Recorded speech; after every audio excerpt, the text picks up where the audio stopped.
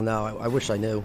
Cyberbullying is a huge problem in America. You need to tell somebody. Over 3.2 million students are victimized in bullying each year. Approximately 160,000 teens skip school every day because of bullying. Are you the 160,000 that skip every day? Hey, it's not snowing anymore. I don't have to sign up for text messages. But Monco text messages aren't just for snow. What else are they for then? In case of any emergency or weather-related closing. Really? I didn't know that. Yeah, I'm in the loop all the time. All you have to do is sign up. Where at? At mc3.edu/txt, and it's very simple to sign up. Text messaging from Monco isn't just for snow. mc3.edu/txt. I don't think anyone knows really how to access Monco Radio. Is it, like, what's the station? I don't know. I'm sorry. Just putting that out there. You don't know how to access Monco Radio? Of course you do. You're listening to Monco Radio with music in mind. And welcome to this special edition of Meet the Press Slam on Monco Radio. I am your host, Danny Kugler, and my guest today is someone who is near and dear to my heart, honestly, and he's a bigwig in the internet wrestling community. He's always posting great things on Facebook and Twitter, and he's a wrestling connoisseur like that, Kris. I called your friend Dylan Hales an independent wrestling connoisseur, which he is. And so I thought calling you a wrestling connoisseur would be great. And historian, and he has a huge collection of wrestling magazines, newsletters, and videos. He is one of the hosts of Between the Sheets podcast with David Bixenspan, and Exile on Bad Street podcast as well on the Between the Sheets feed, where he and various guests talk about a variety of topics in the wrestling world. He is also the moderator of Place to Be Nation's post-pay-per-view shows with Devin Hales. He works at the grocery store, which you can hear all the shenanigans on the Between the Sheets Patreon page. He's an all-around good guy and a fantastic friend. He is Kris Zellner. Kris, how you doing today?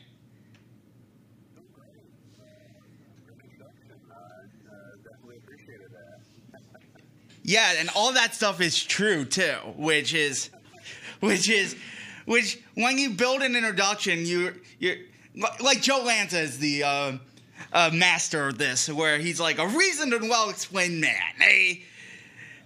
your problematic fave. So, thank you for joining me live on Monco Radio. We are live today. It's excellent.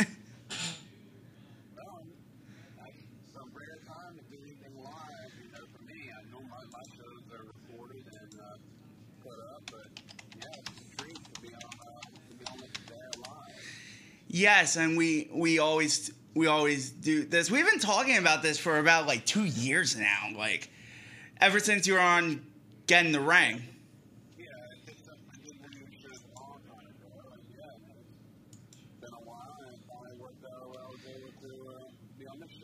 And join me live too, which is really a treat, because Kris is a true wrestling historian, and he knows the world of wrestling better than anyone else, in my opinion. Maybe Cubs fan.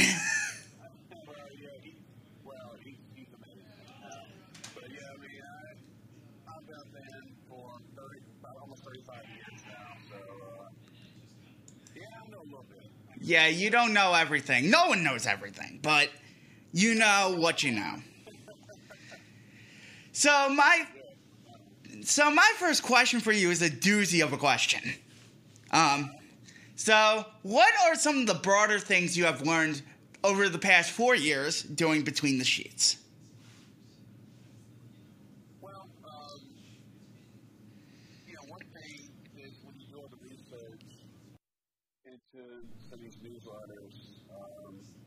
Especially the non-observer newsletters, like Sports and Mount Watch, Steve Beverly, when he had that going on. That stuff is not out there as much as observers are. Observers have always been around, whether it's the archives on the website or just people subscribing to it. And that information's been out there a lot, but the torch has been out there for a long time too, but people just don't really talk about the torch that much. And once you delve in there, especially in certain areas more than others, there's information that was not in the Observer or never was in the Observer, especially on UCW in the late 90s. With Jason Powell, correct?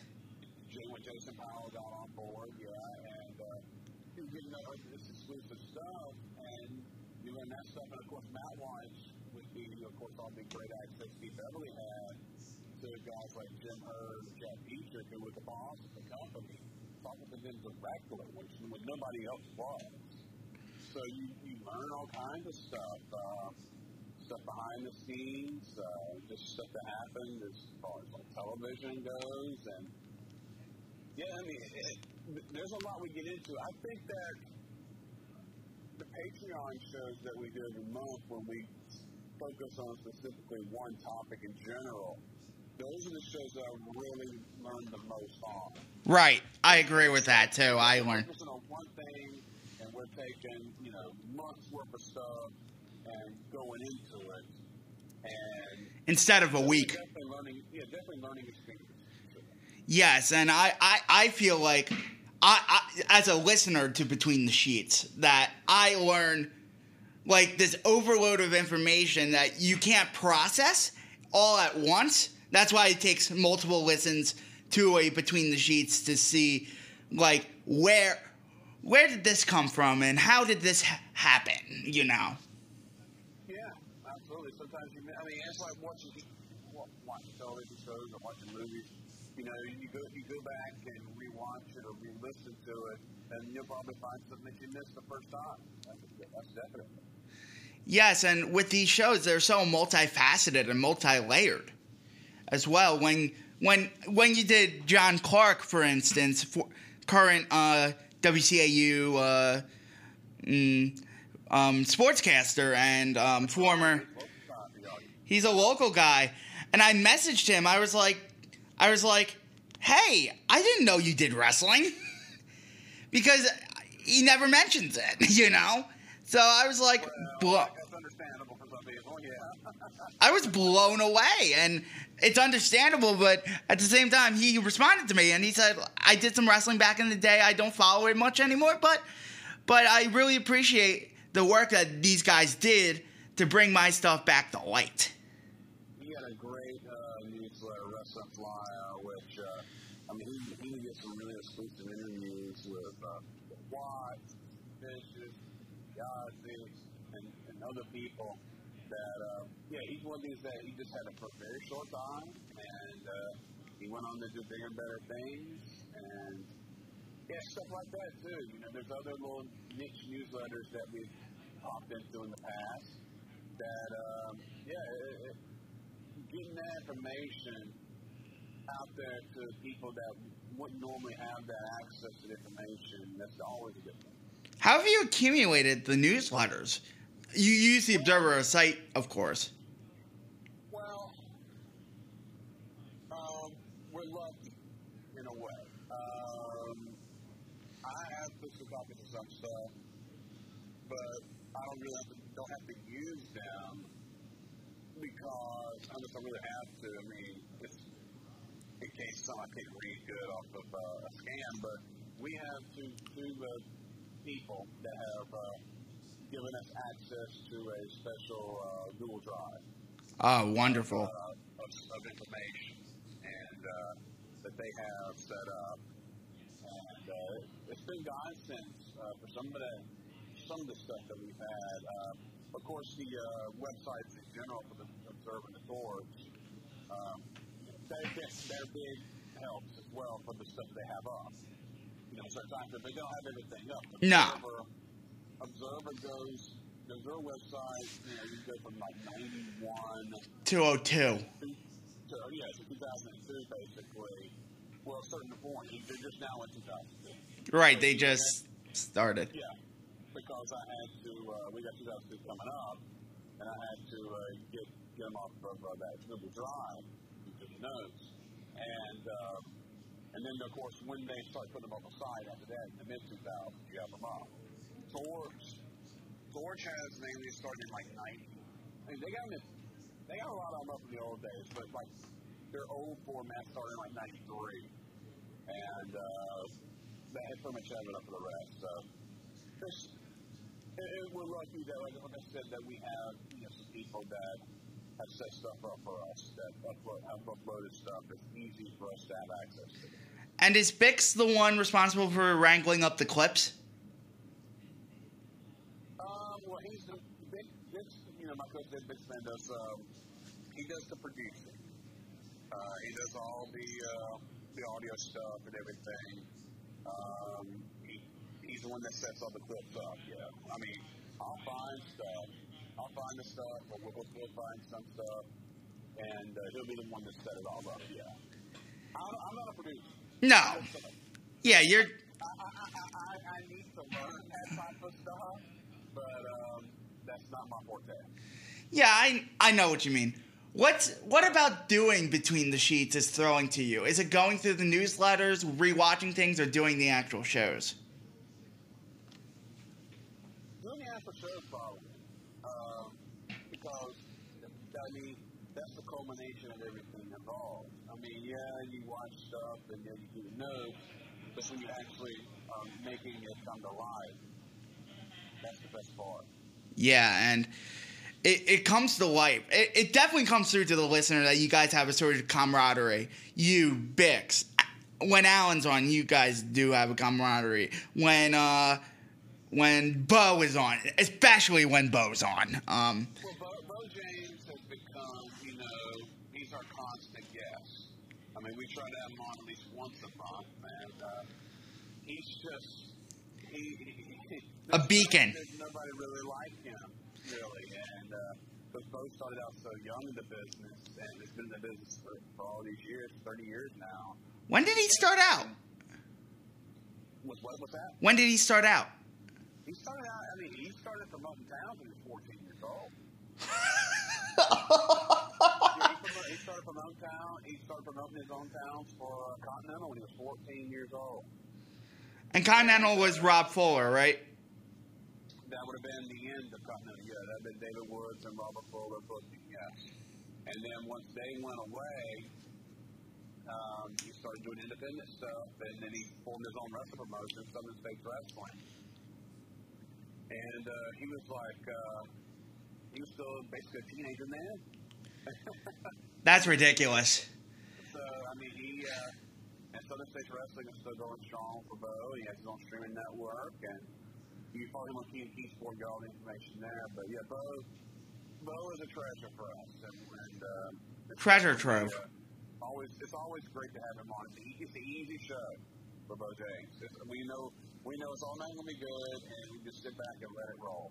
And there's other guests like that, too. Whenever Dylan Hales is on with oh, yeah. Show, Dylan can't be on as much as he used to because... he's Mr. Independent Wrestling. Yeah, that's consumed his life.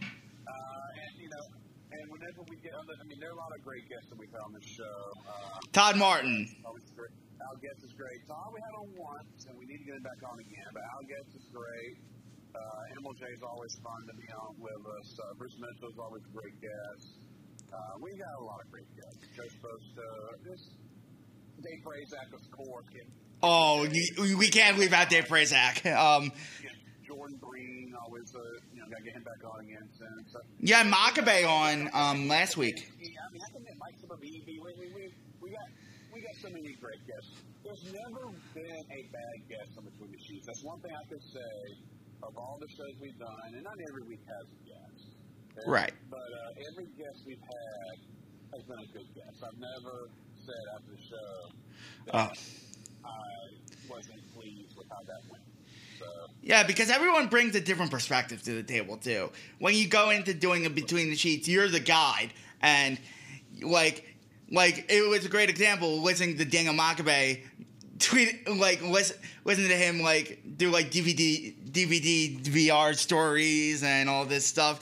And he didn't remember everything, but it was, great insight. Well, the fact that fact is that, I found out, who he actually was right before we started recording the show, and I've been knowing that guy for 20 years. And, when I found out what his shoot name was, I was like, oh, my God. You're like, what? And I like the rewatch aspect of it, too. Like sometimes when I listen to Between the Sheets, I'll go back and rewatch that edition of World Championship Wrestling that's on the network or on YouTube and see what, and you can see what actually went on, and wrestling is just a beautiful thing, isn't it? Yeah, God, I wouldn't be watching as long as I have been if it was, and even some of the bad stuff, but, WCW had a lot of bad stuff over the years. Oh, we'll get to that. It's bad in an endearing way. Yeah. Yeah, there's some stuff that, like we watched some of the ECW from the latter era, or oh yeah, WWF and stuff like that. It's cringeworthy. But WCW just has, just an endearing thing for me that no matter how much I know this stuff sucks sometimes, it's still WCW. It's WCW, everybody. What do you expect? WCW, everybody. Speaking of 1, 2, 3, WCW, everybody. Yeah. Favorite WCW, everybody moments. There's a lot of them. Yeah, there is. I know. We could go like 45 minutes on this question. I think one of my favorites is and it's happened more than once. When they had to cancel center stage tapings and nobody knew about it. Like, there's a line outside and, like, oh, center stage is like, oh, we're closed. Yeah, stuff like that. Airing the shows out of order is always good on TV shows. Showing promos for shows that already took place. Just stuff like that. You can't. Like, you can't do this crap anymore, and it's like, oh my God. Like, Ring of Honor does it now, and you're like, this is bad. WCW has this endearing quality to it, like it's like, okay, it's WCW, we'll excuse it. Or, it's something you kind of expect. But, it's like that. It was like that for the whole company's existence. It was like that when Jim Crockett had it. They would make the things where you would just see, okay, we always see where it comes from, and there's other stuff that happen too. And WWF has those moments as well that we go over, but it just seems like WCW had more. It's a recurring theme than any other company. Yeah, and it's easy to mislabel a tape, but the amount of times. Yeah, they airing the wrong World Championship Wrestling and then figuring out halfway through the show, I was like, oh, we'll just keep playing. We'll keep watching this. It's pretty ridiculous. Yeah, it is pretty ridiculous. Like I said on the show, it is what it is. Yup, and you say it all the time too, and it's like, yeah, you like some of the shows had me dying laughing. It's like almost like, okay, I need to calm down because this thing is like really just not just having me die right now. Yeah. There's almost like that where you can tell that we're like that on the show too. There's been moments with Dave Razak that we've had that. Bo James has had. Oh, the most famous one. The high spots, Rob Viper and what's his Rob Bahari and what's his other name? What's his friend's name from Calgary? Robert O'Connor.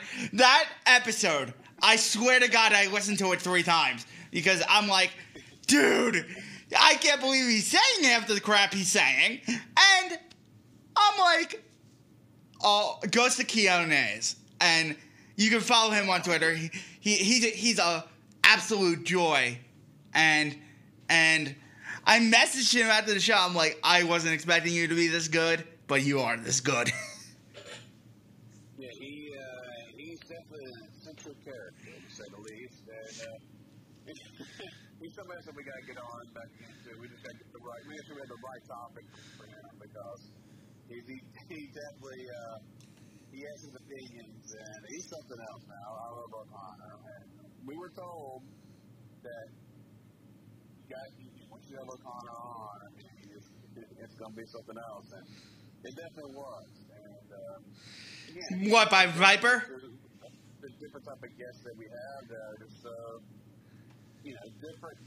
different types of guests, and Rob Bahari, I love Rob Bahari for years, and he's a great guest as well. You had Joey freaking Janela on.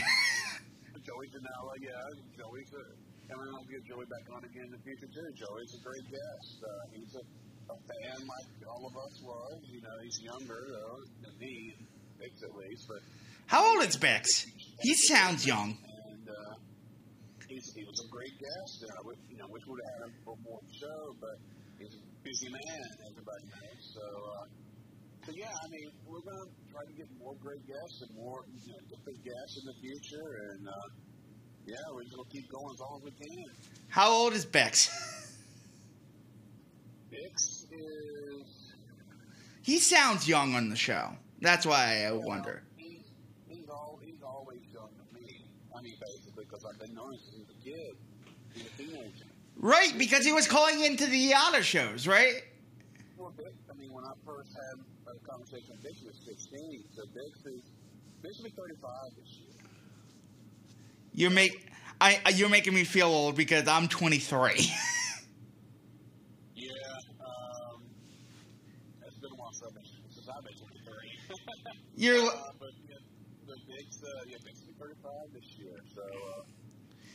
Yeah, it's like you. He's always just seemed the same age to me. And when I saw him on the Hogan documentary, I'm like, dude, I did not expect him to look like that. Well, you never know what people look like. No. Sometimes you can get a grasp and be correct, but sometimes you can't. I mean, a lot of people I've met from the online community where I met them online said, well, I've never seen a picture before. Oh yeah. Okay. Like when I first saw Joe Lanza, I'm like, yeah, that's Joe Lanza, some of us like anonymity too, like myself. Yeah, I would recognize your voice, of course, but. Yeah, but I mean, I'm like, that's just not me. I don't like putting my photos out there for various reasons. So I mean. Yeah, you just want to go to work in the morning. I'm a private person. What can I say? Yeah, you just want to go to work in the morning and not be bothered at a grocery store, because that would be annoying. Wouldn't it be? Like, if everyone knew who you were. I mean, I do have friends that I work around, not work with specifically, that have listened, but they'll be friends because they saw it on Facebook. But right. Like that. But yeah, I mean, I kind of want to keep, my private life and the internet life a little different. Yeah. Yeah, they're sort of blurred for me because I'm in the business. I'm at the Monster Factory, so it's like you have to promote yourself. You have to show your photo out there. But with you, it's like more like private in like the way it's done. Yeah, exactly. We sort of touched on this when we were talking beforehand. Which shows are most meaningful to you? What topics really tickle your fancy when it comes to Between the Sheets? 80 shows are always the best shows because that's what I grew up with. That's my childhood. Early 90s, fall no one too. Those shows always have a near and dear place to me because that's when I grew up. Right. Played great clips and stuff like that. And there was so much great wrestling around the country because there was all these other promotions that were still around. And the world, too, because of Japan. Yeah, and Japan as well. Those are always great. I mean, anytime that we cover... USWA! Yeah, I mean, when we do I wanted you to do that. Every time that we have some Corey Macklin clips, of course, Corey Macklin, announcer for USWA in the 90s. Anytime we had that stuff, is always good. And your impression of him is spot on. Well, sometimes I do it better than others, but it's just I don't have any sickness or anything. But those are always great. And the USWA clips is great. Smoky clips is great. The mid-90s, with those promotions, and ECW when it was at its best. Like 95, 96? Yeah, that era is always fun to cover. And in 2000, we haven't done a lot of those shows because they are very long. But the early 2000 US NBC is always great. Oh yeah.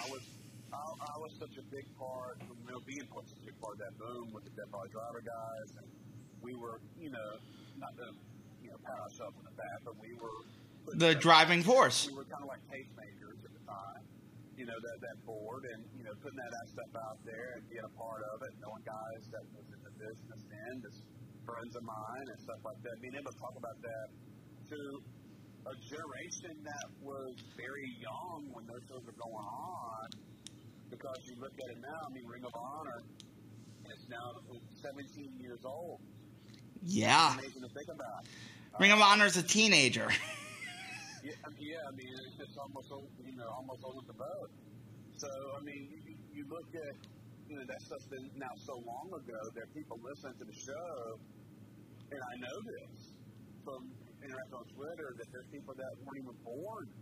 Yes, we have listeners that are under the age of 18 that weren't born yet, that's finding out about this stuff. And this is why wrestling history needs to be alive. I'm going to get on a diatribe right now. This is why wrestling history needs to be alive and the actual history of the business, not what WWE wants it to be mold. Because... Well, they do a great job of what they do, but you got to take the full, story. You can't just go... You can't take everything that they say as the gospel. No, and you can't take everything that Dave's... You watch it, you enjoy it, but, you just can't believe everything. And you... The wrestling business. The wrestling business is full of carnies. And it's like, you can't take anybody at total face value like Dave Meltzer or Wade Keller or Steve Beverly or Brian Last. Nobody's perfect. And a lot of these guys that write newsletters, they had friends in the business and they got work by them. They would get work by their friends, and they would get a partial part of the story, not get the full story. Do you think Dave got the bad rap? You think Dave specifically got the bad rap? Now or forever? Both. Because I think... I say forever, yes. I say now he's done a lot of things to warrant yes the criticism he gets now. But all time, yes, absolutely. Dave Meltzer's a huge, important cog in this business. Has been for many years. And I was arguing. In a lot of ways. And I was arguing this with people that don't really know. And I listen to Between the Sheets every week. I'm immersed in 605. I'm immersed with Brian Last and that whole community. That what Dave does, even though you might not agree with everything he says, like the apparent sexism or this or that or anything like that, and I have several questions about this, is like it's different. It's different than what a Bill Apter was. Bill Apter's universally loved. He's from my area. And he's not necessarily universally loved, but yeah, go ahead. you know what I mean, though. I mean, people in the business. But people in the business. Yeah, I mean, the fans, the aftermaths, quote unquote, were an important part of a lot of people's childhoods. Absolutely. And then they look back fondly at people like Bill Apter, for sure, yeah. And Stanley Weston. I'm not saying, and no one can be universally loved, not even God. Yeah.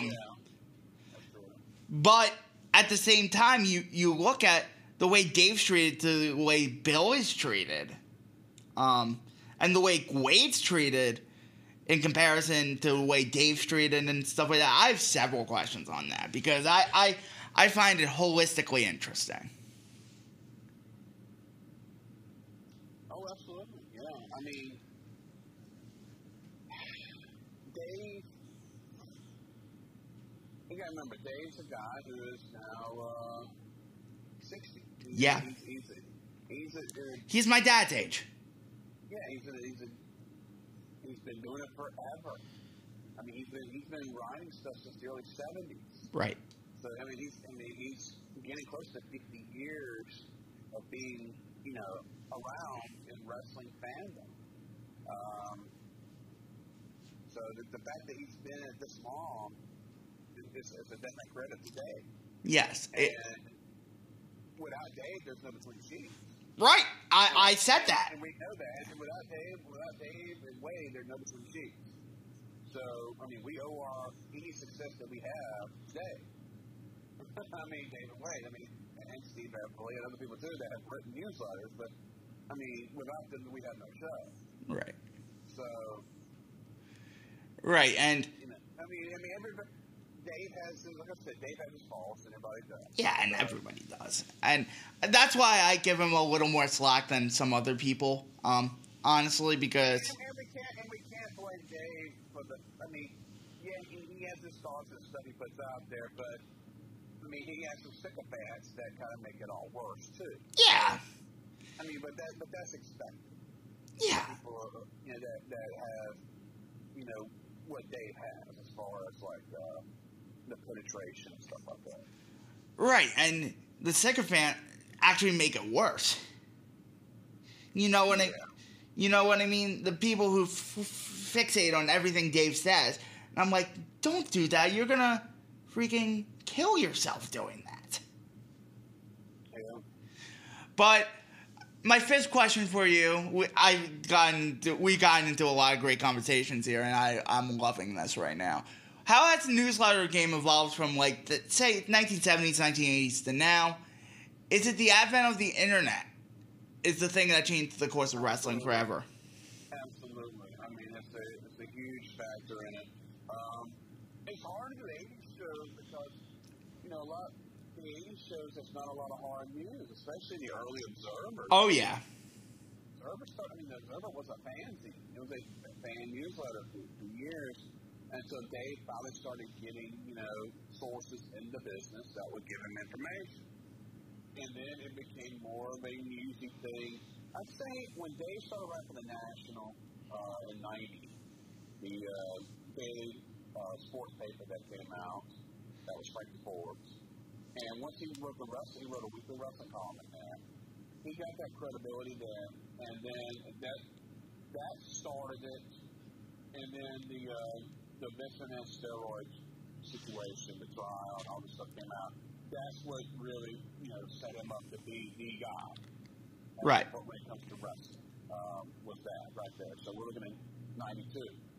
So that definitely was part of it. I mean, the late 80s, early 90s in the newsletters is, the beginning of it, and the 90s, as it went along, was the true heyday. And now, the thing is, what's changing so much in the last 10 years or so is that social media becoming as big as it did, now the actual wrestlers and the promotion themselves can control the information. Oh, yeah. And their way, they can break the news. They can come out and they have their voice out there saying, this is false, or this is not the real thing that's going on. And it's allowed them to contradict or to confirm what we get reported. Do you feel like WWE doesn't do that enough? Because they can really control the narrative, and they, in my opinion, hasn't. Here's the WWE right now. It's way different than it's ever been because you can get more information out of WWE from people that are not actually reporters in the business now than you can from the reporters in the business. Right. Because there are multiple people online that talk regularly to WWE talent, and word gets out there on Twitter, especially through like DMs or just getting out there on Twitter, however, that the information's out there in that way, and the newsletters has reported on it or whatever. And there's some, Mike Johnson still has pretty good sources in the company. Sean Ross Sapp is probably the best. Yeah, I was going to mention him. What's going on? And Sean Ross Sapp is pretty plugged in. He's one of the new breed of wrestling journalists out there, and I'm a big Sean Ross Sapp guy. I really enjoy him, and he's really good at what he does. So, he's one of the new breed out there with Fightful.com. So, definitely check him out there. And yes, Fightful, good friends of the show. There's more people that's in it now. It's not just a two-horse race with Dave and Wade. No.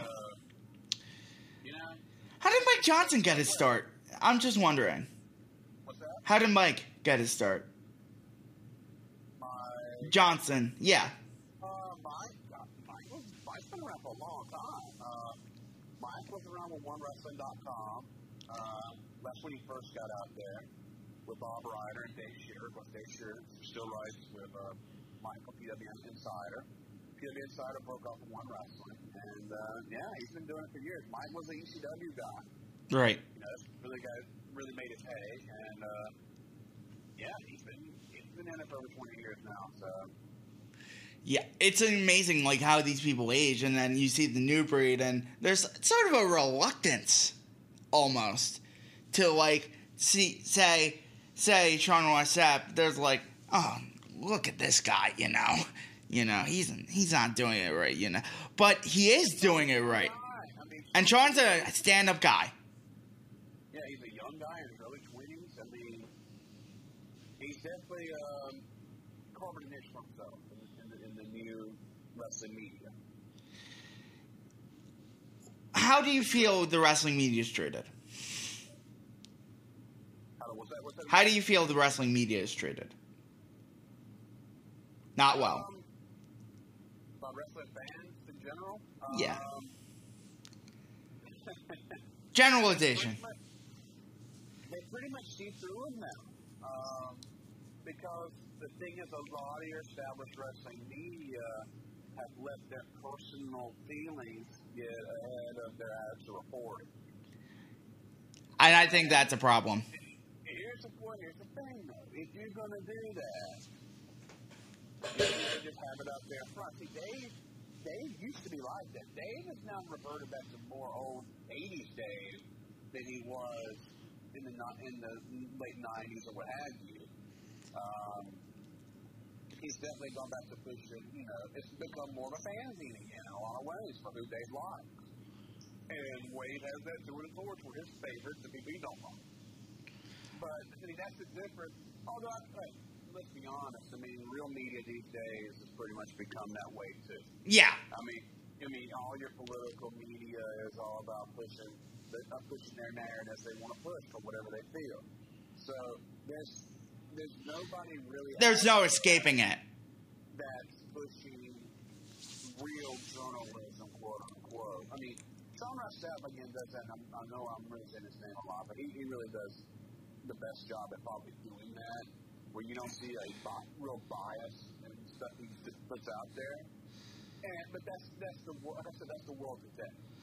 Yeah. For sure, is you don't have nobody that's, like I said, pushing their narratives out there to try to report stuff that's facts.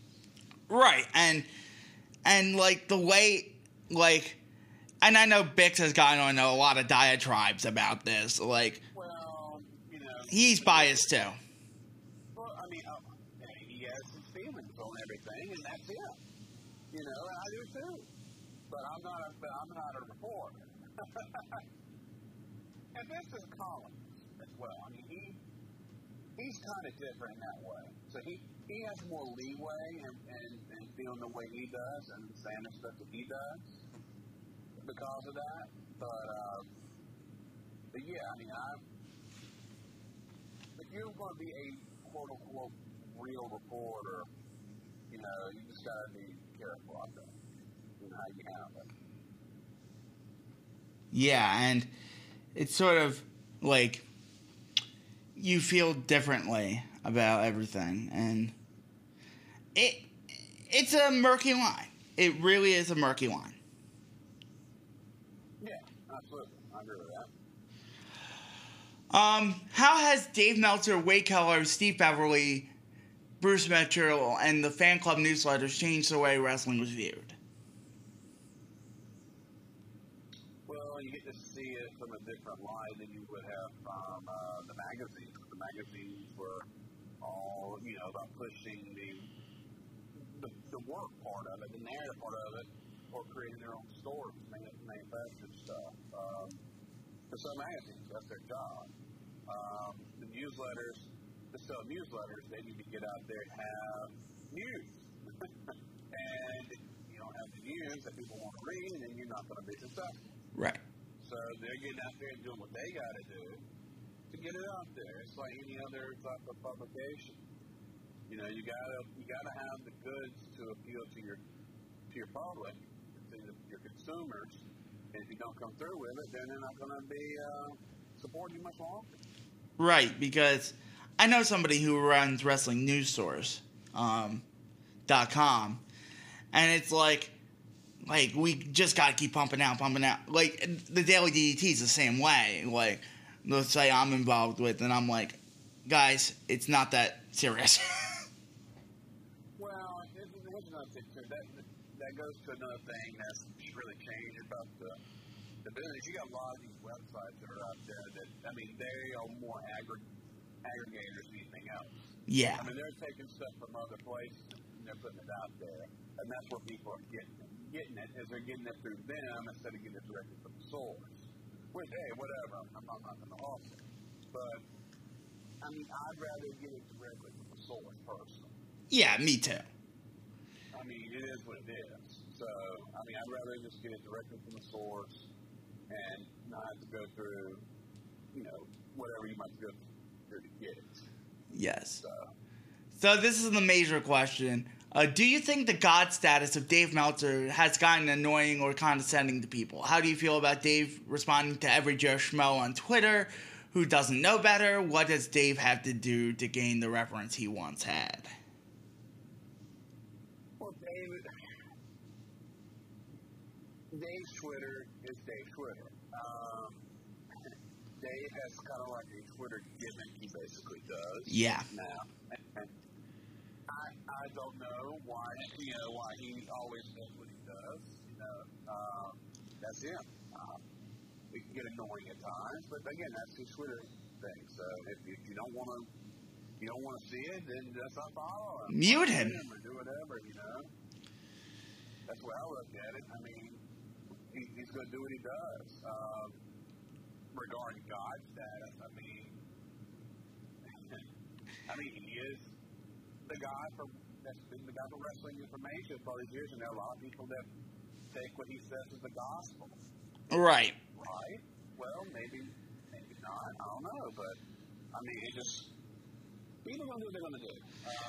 Right, and me and John, I had John McAdam on yesterday. John's a great guy, and he's. Yeah, the great 80s series. And he's seen people mentally break down in front of Dave. And I'm like, how does Dave handle it? I have no idea without him.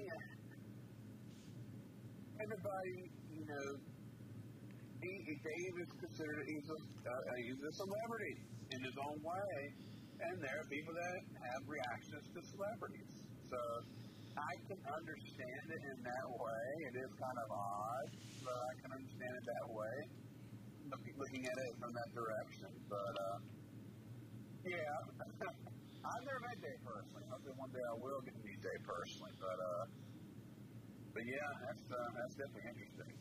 That would be an interesting meeting of the minds, to say the least. I've spoke with him online many times. I've never had a phone conversation with him. And, I would like to try to get him on between the sheets, or that may not be as likely these days, but at least I saw Bad Street.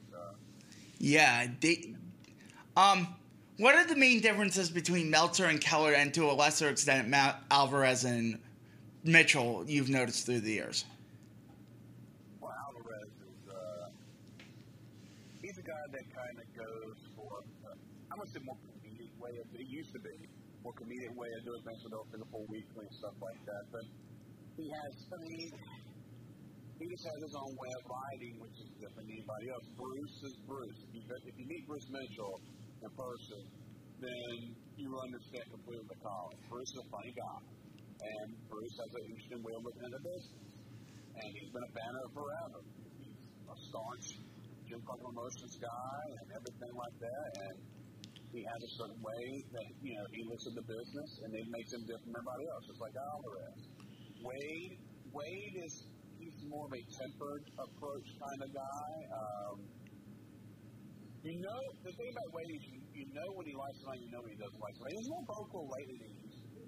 Yeah, I've noticed that. I really noticed that. He's definitely got more vocal in recent times, but again, Wade is more measured. Wade would have a different approach. He'd have his own different set of sources that nobody else had.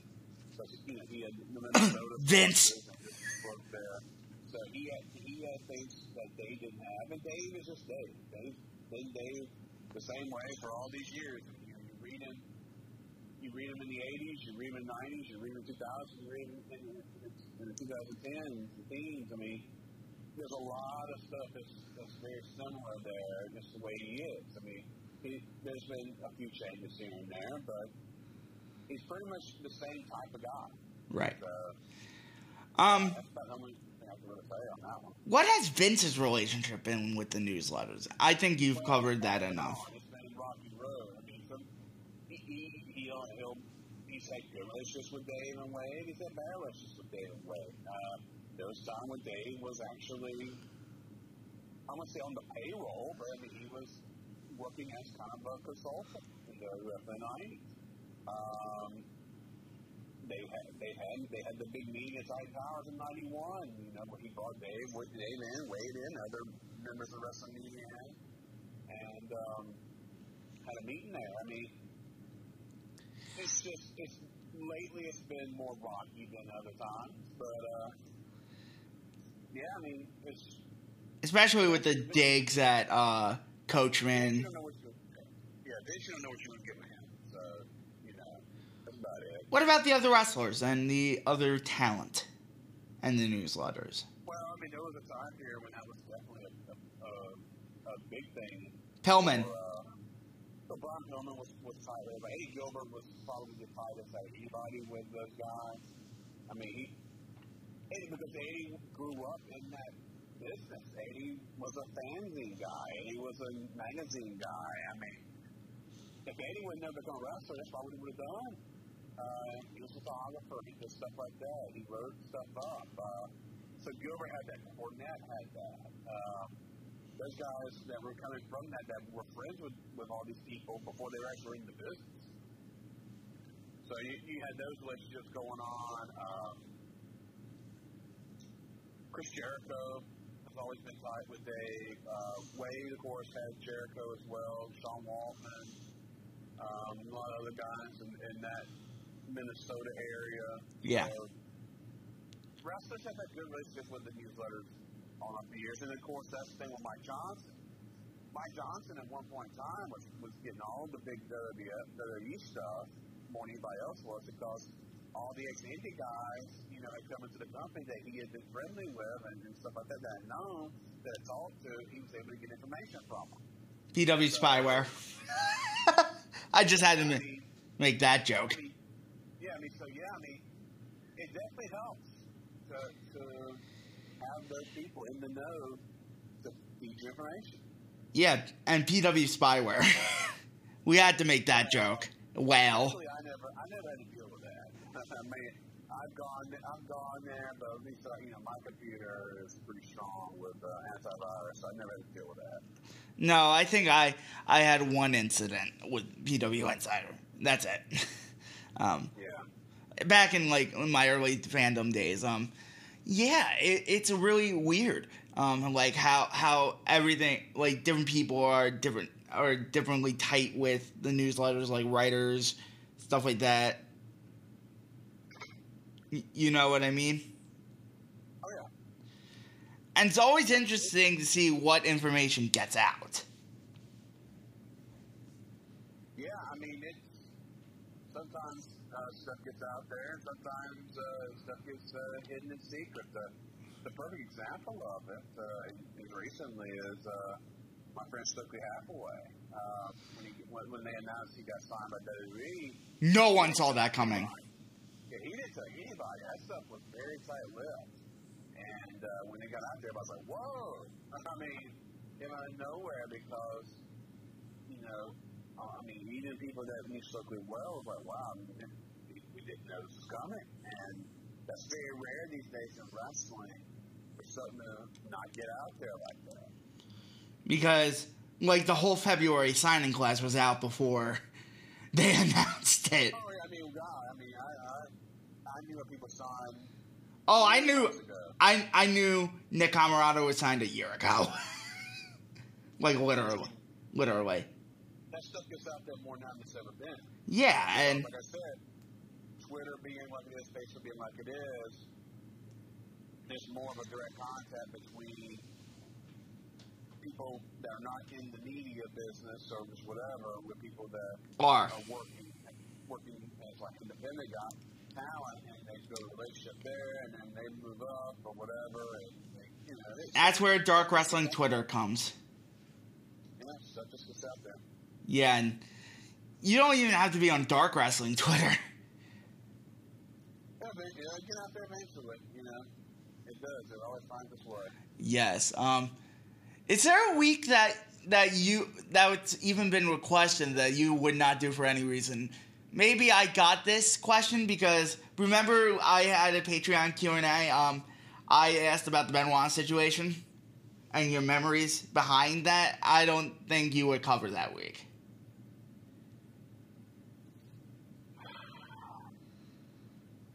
Is there like a no-go week? There's not one that there's not a week I wouldn't do. We did Owen Hart. Right. That was a show. That was probably the toughest week to do. Luis McCauley's death was another one. That was a tough week to do because that hit people hard. Stuff like that. I mean, when your main story is a tragedy, then those are going to be the toughest ones to do in that way. Yeah, we haven't done the Benoit stuff yet, and I know we'll have to do it eventually, but there's nothing I won't say no to. Right. As far as the week goes, let's do it. And if we stay, we're staying true to our show. We have to do every week that we can, and until until we can't do no more. So we can't skip nothing. That would be depriving our listeners of something that needs to be heard. What have you? I mean, just because it's bad doesn't mean it's that we can erase it from history. I mean, it's part of history. It has to be out there for people to know and understand. Right. What happened? What was the thought process at the time? What was people need to know. Yeah, I agree with that anomaly of like even though this was bad and it's going to be painful to go through, like, this needs to be out there because somebody might do it again. I hope not, but you never know. I mean, stuff like that goes on in everyday life too. But yeah, hopefully that won't happen in wrestling. Right. As a fan, what is your advice for reading into what Dave and Wade say, or any other newsletter writer? Is there exact science behind it? I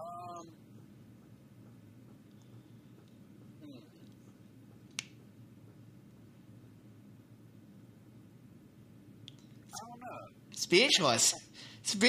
I rendered Kris Zellner speechless. Like, you've been reading these newsletters for many years, and you've been, you read into what they say all the time. Read between the lines, sort of stuff. And you have to do it with Dave, because Dave will leave a nugget of information out, You know what I'm saying? Yeah, I mean, there's stuff in there that you definitely are just kind of vague and for a reason, and stuff that could be out there that, like you said, we would do a lot, for sure. So, I mean, it's kind of A science. Yeah, you kind of have to, when you do enough of it, you'll understand. Yeah, I think that would be. What have you learned from uncovering some of wrestling's greatest mysterious factoids and mysteries? Was that an intention on your guys' part, or is it something that just happens? A lot of stuff just happens.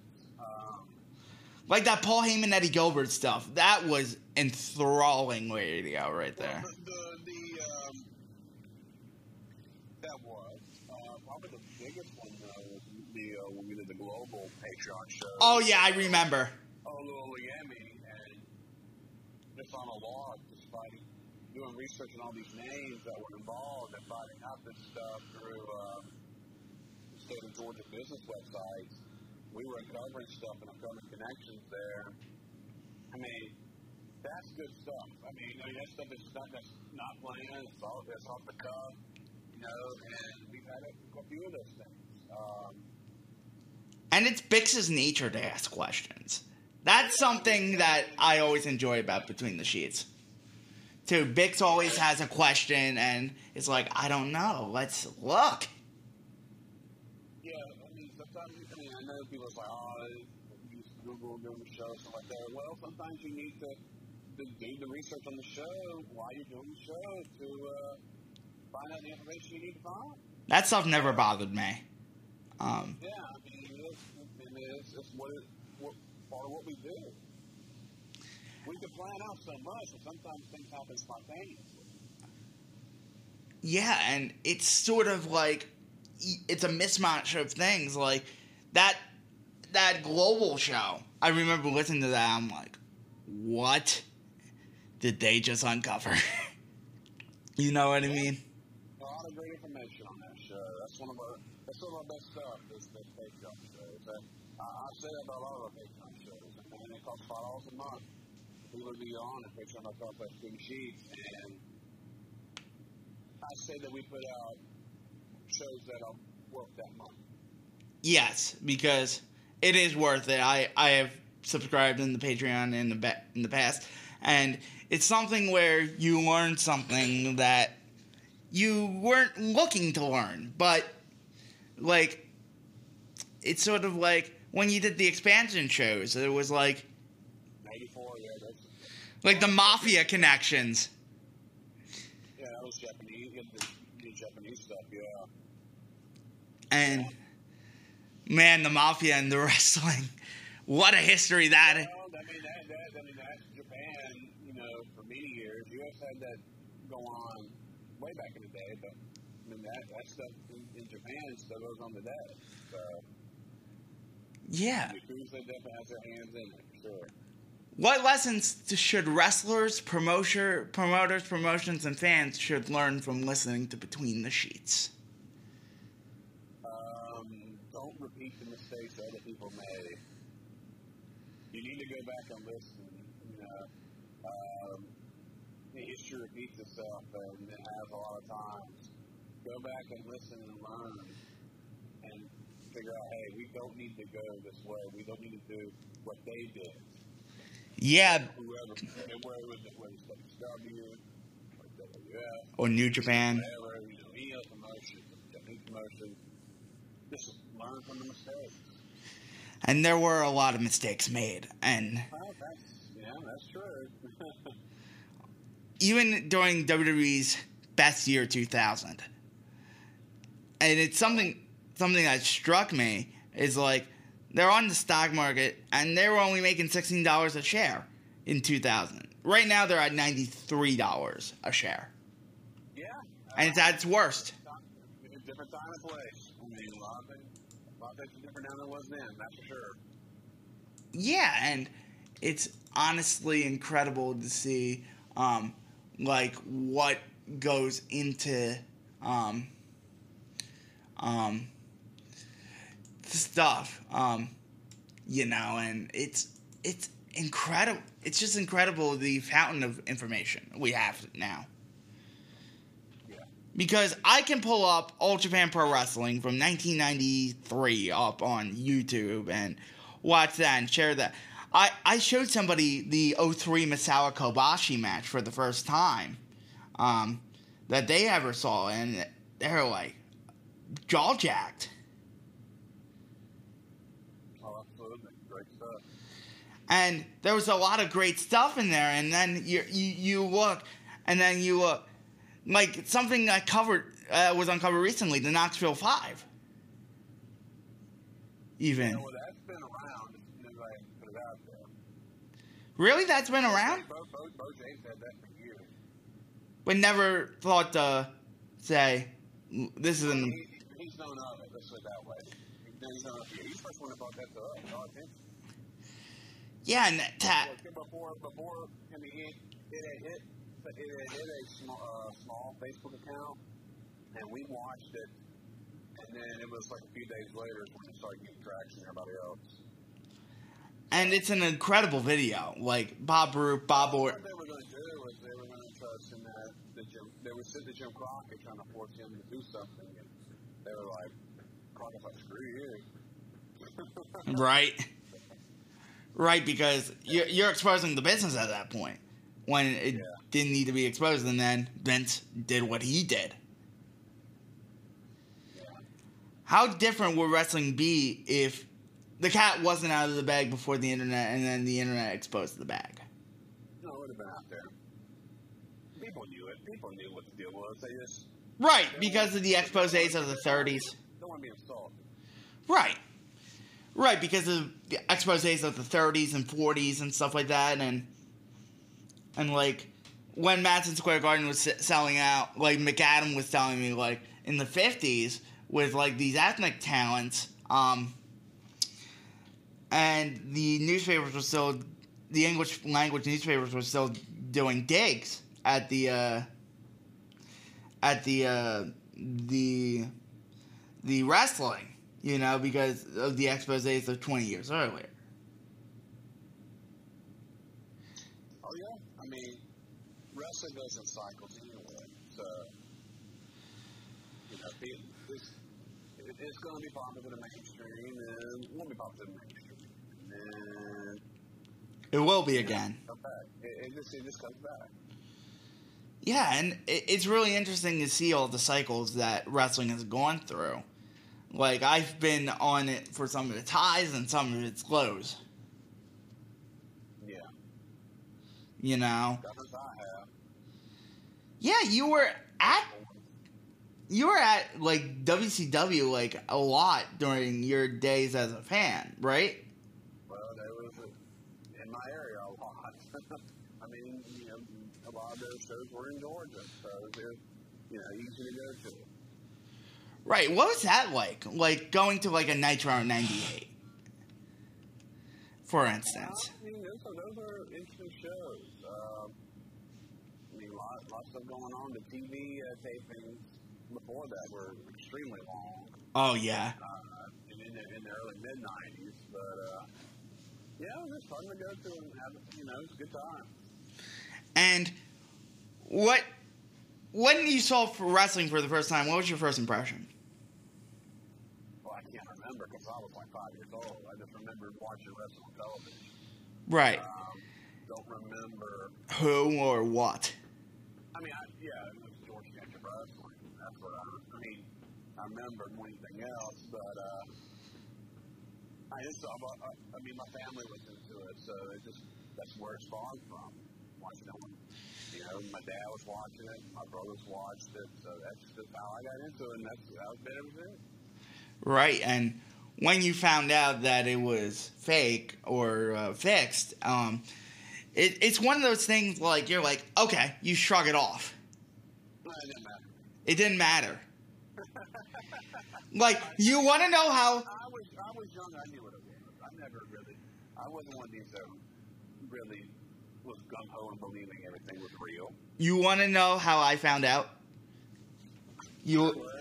So before SmackDown, they were doing a wrestling block on My Network TV when SmackDown was on like the former UPN thing, My Network TV, and they had the Harley Race Wrestling Secrets Exposed on before the match, before SmackDown. I remember that, yeah. With the stunt Grammy and the blade, and Yeah. that's how I found out. Yeah, I'm pretty sure that's a lot of like kids found out, in that time period.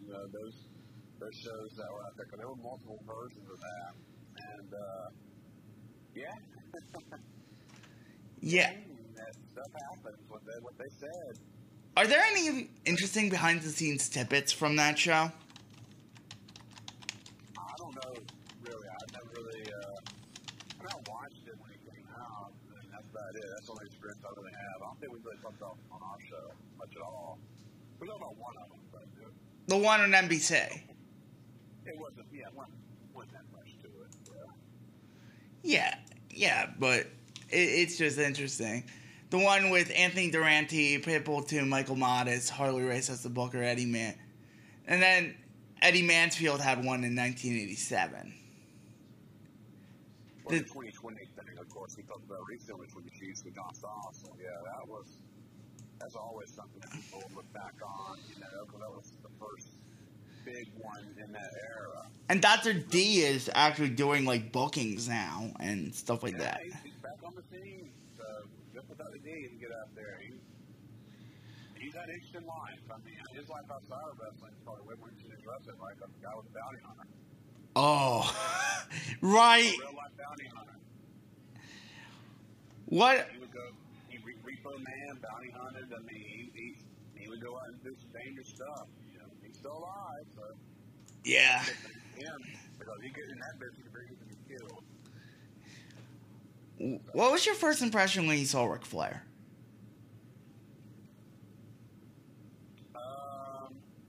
As a kid, I always thought he was funny. Because he had great promos. I've always been a Flair fan. I've always loved Ric Flair, as far as I remember. And then you have a music collection too, like that spawns many decades. We got to talk about this because I host a show here on Monco called Hard and Heavy, where I play like the latest hard rock and then some classic rock, some stuff like that, and it's amazing how music has evolved. Oh yeah, I mean, it's that's like the wrestling business, in a lot of ways too. It's like some stuff is hot and some stuff, goes away for a while. It's like, And then the rock scene. Yeah. There's really not a rock scene as far as like mainstream music right now. So yeah, there is a scene, but it's not mainstream. Exactly. It's not like it used to be. Where it used to be dominated. In a lot of ways. And then it's gonna come back. MTV was in their heyday. I mean, that was rock was a huge force on there, but everything is so poppy and dance oriented now. Then it will come back. And will it come back? Well, it did in the 80s, because that rock scene kind of fell out of the mainstream in the late 70s with disco, but it made its comeback as the 80s went along. So, as far as like pop stuff, so I mean, who knows? We'll see. Yeah, it's interesting. I don't consider like the Imagine Dragons rock because it's like, no. It's just different. I mean, there's so much hybrid music now. It's way different than what it used to be. Yeah, and it's interesting to see all the different personalities that have done wrestling and music, like Gene Okerlund, Jimmy Hart. Yeah, there's been a lot of them over the years, for sure. Fred Blassie. You had the wrestling albums and stuff like that, and other people being involved. Hard Slaughter had sang his own theme song one time. I mean, just different people. Lou Albano managing RBQ. I mean, there's a lot of different stuff over the years that wrestling and music have been involved with. And mutually. Like, wrestling, it's such a vast I call it the perfect amalgamation of like comedy, drama, music, everything. You get everything in wrestling, and that's what I truly love about it. Yeah, pretty much. You're right. And it's sort of it's transcendent, and there's not many transcendent forms of entertainment that really catch my eye, but wrestling happened to catch my eye, if you know what I mean. And I was thinking 20 more minutes, maybe.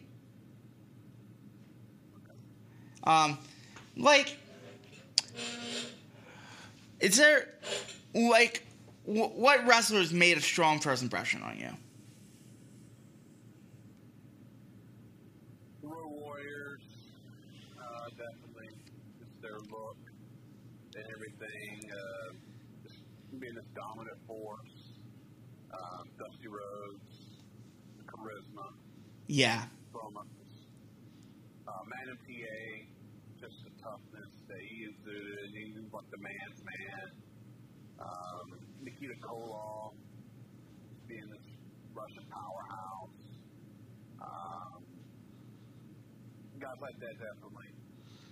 The Horsemen in general. Love the Horsemen as a kid. And just other stuff. I love Ted DiBiase when he was in Mid-South. Oh, yeah. We were talking about DiBiase and Savage, the house show program, me and McAdam the other day, on Sunday, and you sort of could tell DiBiase was working the gimmick when he was facing Savage in the WWF, but it's really interesting to see all the weird house show programs that have happened over the years. There's a lot of them. But DiBiase, we just had this conversation recently on the show where, when WWF, he basically relied on his gimmick, and that's what he would need to do in WWF. He didn't have to go up there and have the great matches all the time because the gimmick was carrying the load. Right. So when you watch him in Mid-South UWF and wherever else, you see a different Ted DiBiase. And he was a tremendous performer. The promotions I grew up, I was lucky, growing up in the Atlanta area, where I was able to have access to, Joe Pedicino's big wrestling block on Channel 36, and other wrestling television shows all over television on Saturday and Sunday. So, wrestling was a huge part of my childhood because it was always on television on the weekends. Especially, when football wasn't in season, I wasn't watching football or anything. I was mainly just wrestling or whatever, at a certain point in time. So, what were those wrestling blocks like? Well, it started out, gradually. It was a couple hours, and then it was 4 hours, and then it went to 6 hours. And, you're going from on that particular station, you're going from 8 p.m. to 3 a.m. for nothing but wrestling on Saturday night. And that's following the TBS 2-hour show. Right. And then other shows that were randomly on. In the morning. A morning or afternoon on other channels. So, wrestling is just dominating your day in a lot of ways. You're seeing wrestling from around the world, that really not a lot of people get access to in other places. So, I was able to watch Mid-South. I was able to watch Continental. I was able to watch Memphis. I was able to watch Championship Wrestling Florida. I was able to watch at one time WC in Puerto Rico. Other random stuff. Of course, Pro Wrestling This Week was on, and they spotlighted everybody. Right. You see Pork, you see Calgary, you see Japan. You see all kinds Mexico. of stuff on those shows. Of course, World Class is on in the area. And, we got to see basically everything. Every wrestling promotion I was able to have access to. AWA as well. Of course, so... EMLL. That started later. I was able to start watching that in 89. But yeah, it was... there was all kinds of wrestling I was able to watch. Japan was the same way. I had a Japanese friend in school that would get tapes. So I would watch his tapes. So, yeah, I mean, I've been able to see everything, pretty much. So that's one good thing about being in this area is having that exposure. What are some of your favorite angles?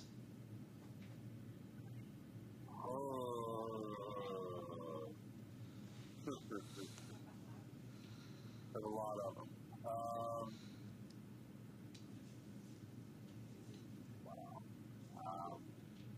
Trying to think just think of one in general to talk about.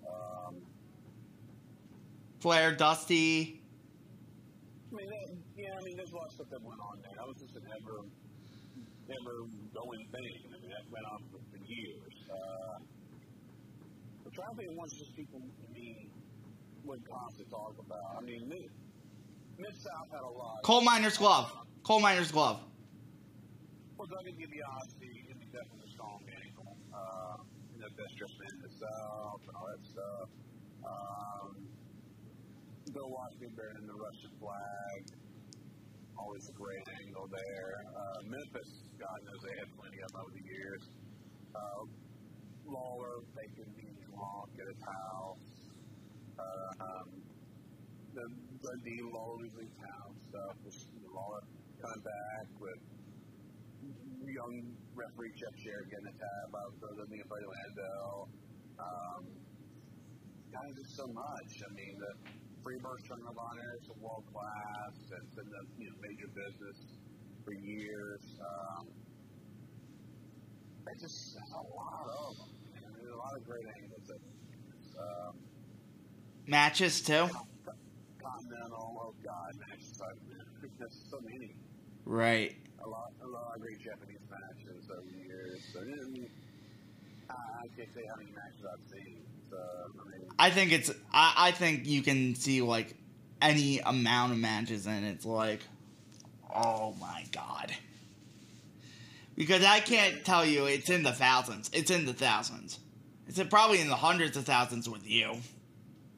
Yeah, there's so many. Like, as a wrestling collector, you and a wrestling preserver of history, it's like almost second nature. Yeah, but see, I like more of the complete stuff. You're a completist? Complete shows. Yeah. I'm not a guy that's real big. I mean, I have them and stuff like that, and I've got it, but I'm not like a compilation person. I like having full television shows. And stuff, everything. I like to have the full grasp of everything I'm watching. Right. And that's always important just to get the full context. Yeah. Watching the match cold is okay, but I'd rather be seeing the promos and the angles, everything that's going on with it. That makes it what it is. I was going to ask you about Bill Watts. He is a major figure in wrestling history. Oh, yeah. Absolutely. He's a wrestler and a promoter. Some of the stuff is just wild with them. Like, some of the stuff you guys have uncovered specifically. With, like, the Torch Talks. Bill Watts is, if you read his book, I mean, he is what he is. He's a genuine article. He believes in what he says. He's walking tall. I mean, he is Bill Watts. I mean, he's an alpha male. And, he's apologized for a lot of stuff that he's done over the years too, but he's still Bill Watts.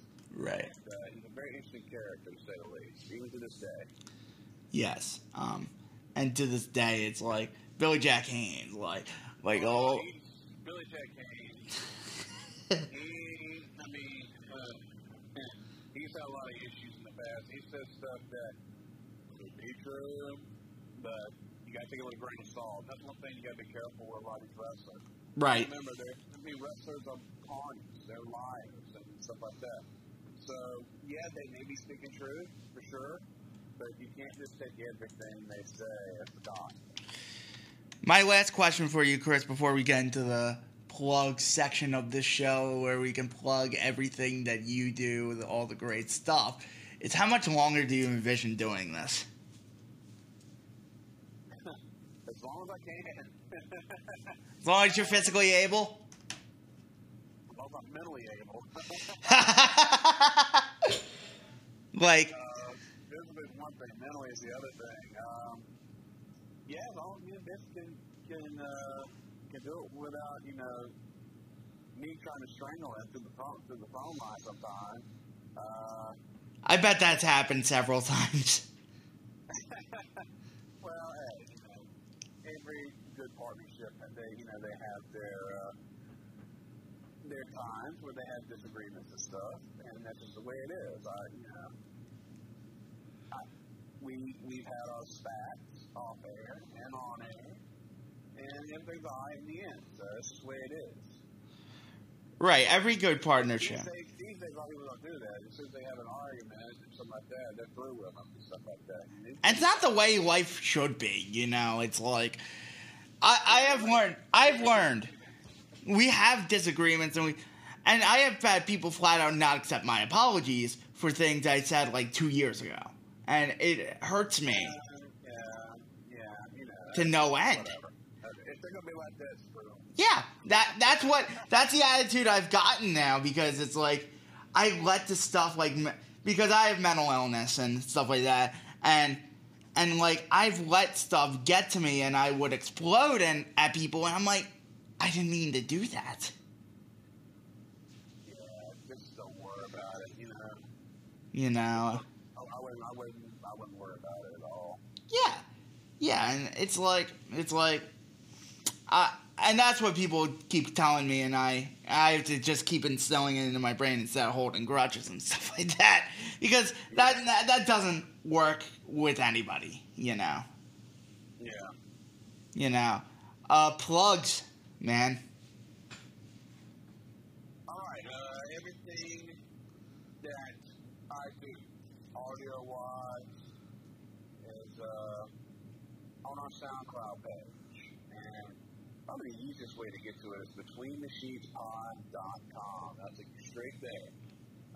All the Between the Sheets episodes, regular shows, Exile on Bad Street, everything is there. So you can go check it out there. New shows every Monday for Between the Sheets. And we got two. Basically this week, we have the main show, which is everything except the U.S. independence scene from 96 during the week of March the 13th and 19th. Our different Alan Cunahan, Alan Farrell on Twitter. Yes, I love him. And we talk about all kind of good stuff on there. And then Bo James, who we talked about before on the show, is on during the U.S. Independence segment, which wasn't intended to be a song show, but it got that way. Yeah, it always does. So, Bo definitely did a lot of storytelling. And because his actual promotion ran that way, the first time we really have covered his promotion. So he had stories of booking and stuff like that and everything. Yeah. I can't wait to delve into it. There's a lot of stuff to have. I mean, it's almost 10 hours of audio we dropped today. So. And another hour and a half with you and me. Yeah. And Patreon, of course, Patreon.com/sheets. $5 a month allows you to get the access to all the audio. And so definitely check that out. And all the other tiers are on there as well. So if you're interested in that, go check that out. You can follow me on Twitter at Kris Zellner, KRISZELLNER. And the show Twitter feed is at DTSheetsPod. So check it out. You can follow me on Twitter at DJ D Kooks Wrestle and DJ D Kooks Music for my music stuff and my wrestling stuff. And keep up to date with me. You can follow me on Instagram at DKookiePunk43. I have had pictures of everything I have done over the past few years, and it's always fun. And thank you all for listening. This is Meet the Press Slam, and you were listening to that on Monco Radio, where music and minds meet.